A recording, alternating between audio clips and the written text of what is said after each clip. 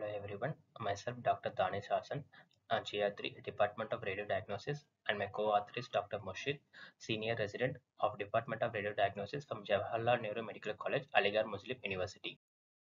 The aim of my case study is to study a rare disease in a young child with a developmental delay. Coming to the history of the patient, a 14-year-old presented with a difficulty in speaking since birth, with a history of frequent falls while walking since 1 year, and developmental delay is present. There is no history of any abnormal movements, seizures, trauma, fever. Prenatal, natal, and postnatal history are insignificant. Coming on to clinical examination, on general examination, the child is normal built with no pallor, icterus, cyanosis, clubbing, lymphadenopathy, and edema with normal vitals. Sleep and appetite is normal. Bowel and bladder control is normal. Coming on to CNS examination, the child is conscious, oriented to time, place, and person. Speech was slurry and dysarthric. With writing is normal and memory is normal. On motor and sensory examination was found to be normal with no postural sign was present. There is no cerebellar or meningeal signs noted. On investigation, on routine blood investigation was found to be within normal limits. EEG was within normal limits. NCCT head was advised.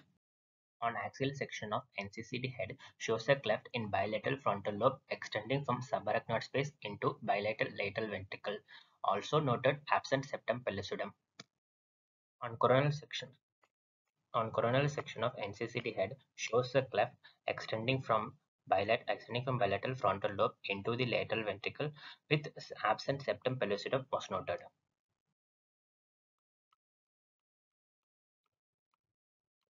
On coronal section of T1 and T2 weighted MRI brain shows a CSF cleft lined by thickened and irregular gray matter extending from subarachnoid space into the lateral ventricle with absent septum pellucidum noted. On coronal section of T2 weighted MRI shows a CSF cleft lined by thickened and irregular gray matter extending from the subarachnoid space into the lateral ventricle with absent septum pellucidum was noted. This image reconstruction shows normal bilateral optic nerve and bilateral optic chiasma. A MR angiography of the brain appears normal. Hence, a diagnosis on MRI is closed SCHIZENCEPHALY with absent septum pellucidum with normal basal ganglia and normal optic chiasma.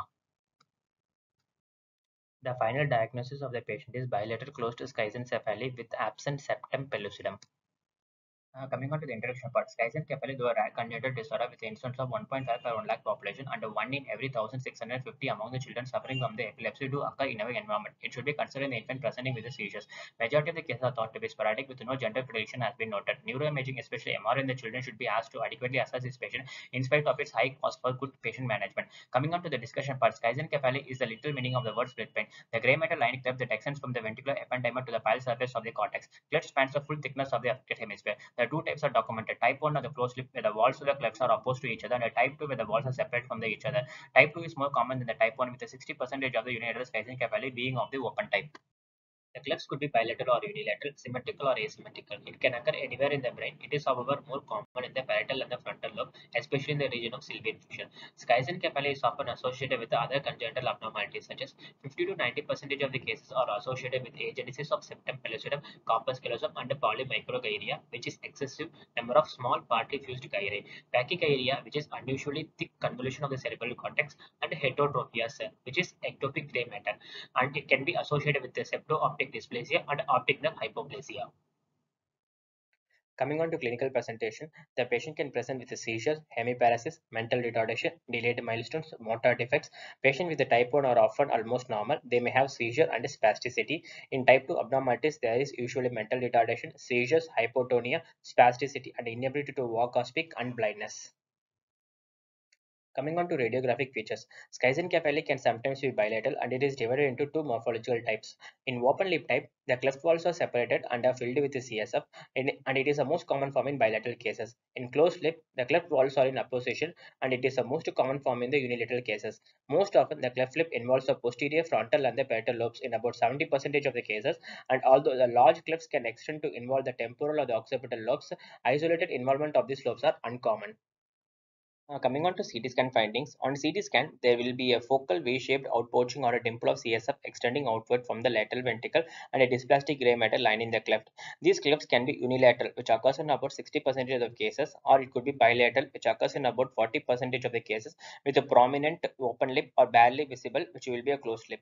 Common associated abnormalities are absent septum pellucidum, which occurs in about 70% of the cases, and a focally thin or dysgenetic corpus callosum. Coming on to MRI finding. MRI is the imaging modality of a choice and enables identification of pial ependymal cleft as well as visualization of cortical dysplasia and heterotrophic gray matter. In closed lip, which is type 1, seen as a nipple outpouching at the ependymal surface.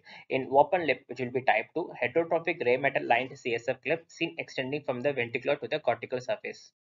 And MR is more sensitive than CT, especially in delineating associated abnormalities such as cortical dysplasia, which includes polymicrogyria and pachygyria and heterotrophic gray matter. The cleft follows CSF signal intensity on all the sequences. DSA or CTA or MRA have demonstrated occlusion or absence of middle cerebral artery in some cases. And coming on to case scenario, in our case, who was a 14-year-old boy with a developmental delay with a difficulty in speaking since birth and frequent falls while walking since 1 year, was diagnosed with a bilateral schizencephaly with absent septum pellucidum. On prenatal diagnosis, increasingly schizencephaly is being diagnosed antenatally or postpartum with a cranial ultrasound. Closed lip schizencephaly is hard to identify, whereas open lip forms can, if large, can be readily seen. Fetal schizencephaly refers to schizencephaly diagnosed in utero. Usually, only open lip types can be diagnosed antenatally. On antenatal ultrasound, there may be a unilateral or a bilateral defect extending from the pial surface to a ventricular wall. They may be associated with other features such as absent cavum septum pellucidum or occasionally fetal hydrocephalus can be seen. On fetal MRI is performed to confirm the cleft is a gray matter lined, which distinguishes this entity from the porencephalic cyst. It is more sensitive at detecting the closed lip schizencephaly than ultrasound. It is also used to confirm the presence of associated anomalies also. Now coming on to the management part. Management of both types of schizencephaly is conservative. It predominantly consists of rehabilitation of the symptoms, that is, motor defects and the mental retardation and the control of the seizures. Surgery is undertaken in some cases where there is a hydrocephaly or intracranial hypertension, which most commonly occurs in the open lip form. This usually involves the insertion of the ventricular shunts. These are my references. Thank you.